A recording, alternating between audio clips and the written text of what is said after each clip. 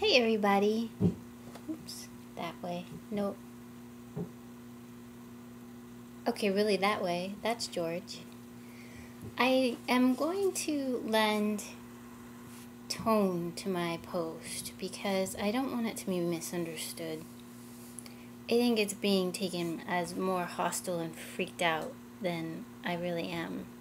The only reason for posting it is because I feel like I'm being misunderstood lately, and then of course I get misunderstood as the freak out girl. So allow me to read the post with the inflection that I intend so that you understand. Because I feel like I need to be understood today, and I just don't feel like I am. So I'm reading the post so I can't see you while I'm reading the post. So bear with me. And if you hear the noise upstairs, it's the landlord's kids. They're crying. That's what they do.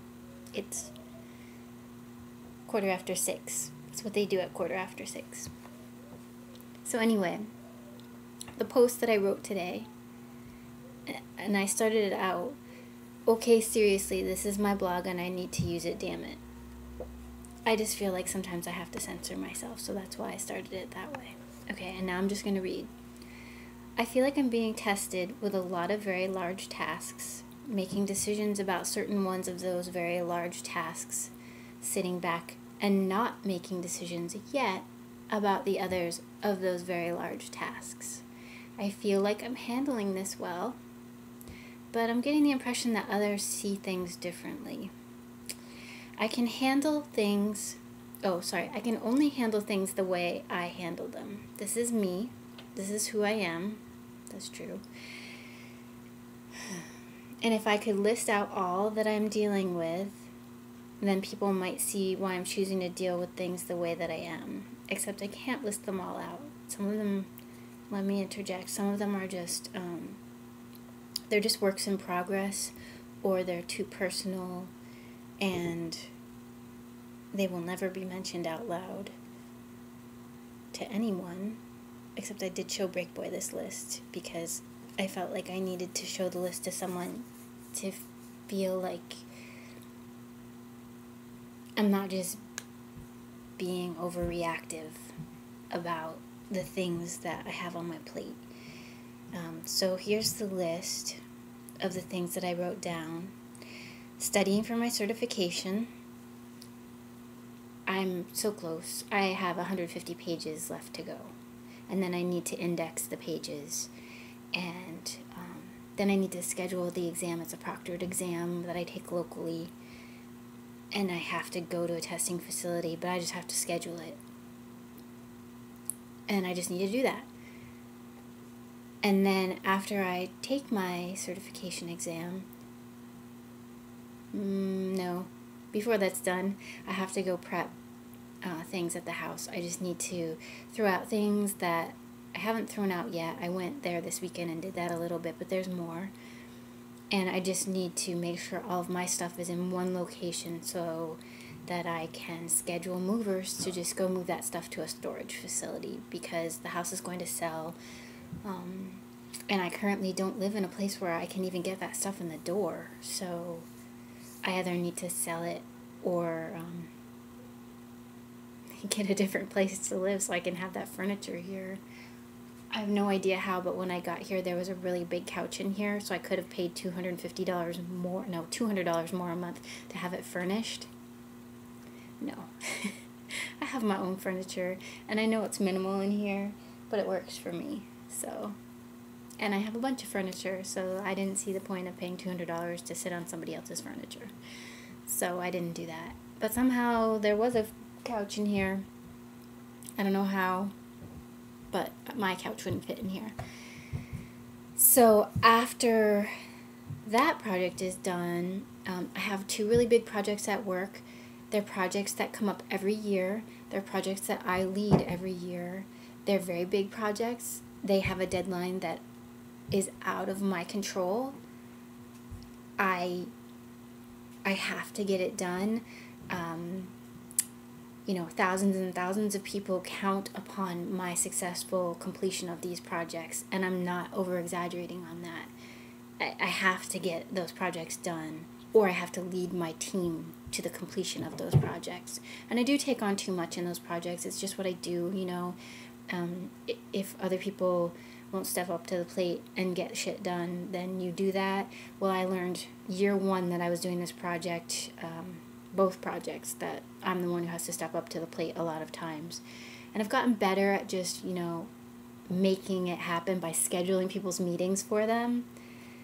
That worked out really well, actually, this year. So maybe I can loosen the reins a little bit on that, but I still have to make sure that the deadlines are met. There's not a choice on that. It has to be done. And then signing the contract to sell the house. That's June 18th. That's a hard date. I mean, like a solid date, not a floater date. It's June 18th. And that needs to happen because my ex is signing on a new place that day. So we have to go sign on that house so that he can go sign on his new place. There can't be a reason for me to postpone that.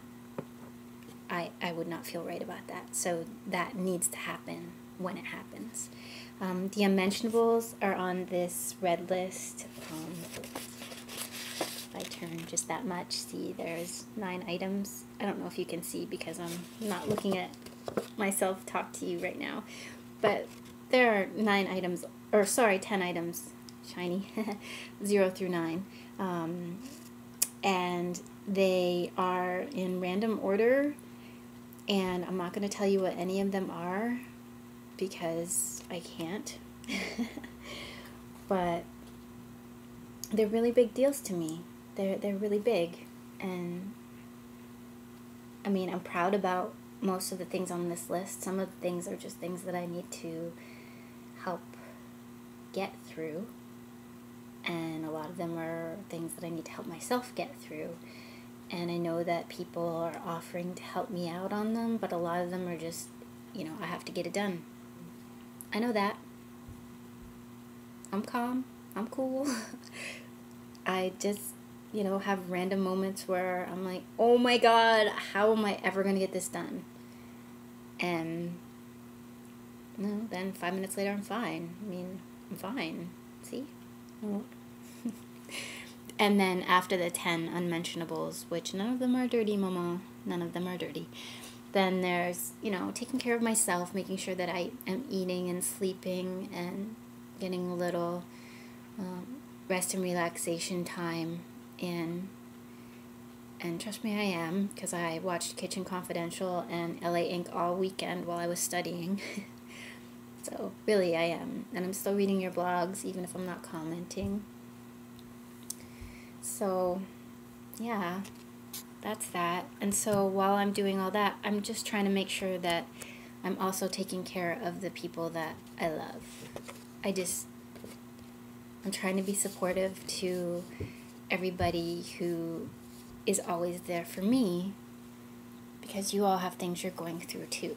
And I need to remember that no matter how many things that I have going on and how big they seem to me,